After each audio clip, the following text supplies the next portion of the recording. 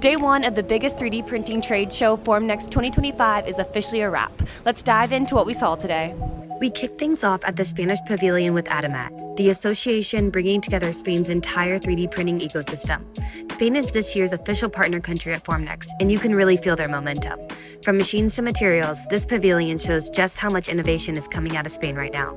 I stumbled across the Spanish Pavilion where I ran into Sarah, who's a representative of Additive, and she's going to tell us what visitors can expect to find in the Spanish Pavilion during Formnext. So welcome to the Spanish Pavilion. We are Additive, the Spanish AM Association, representing more than 100 industries. And here in Formnext we are with 10 association members and showcasing the latest technologies regarding machines, parts, materials, and post-processing.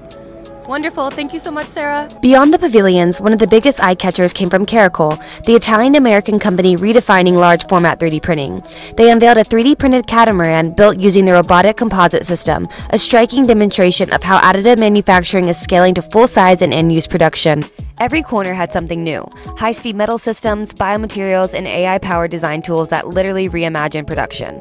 One highlight, the EOS M4 Onyx, pushing metal AM forward with larger builds, faster throughput, and dramatically reduced waste. My first Formnext in day one was honestly amazing. The energy, the innovation, the scale, it hits you the moment you walk in. The big takeaway, additive manufacturing is scaling fast, getting smarter, and becoming more connected across the industry.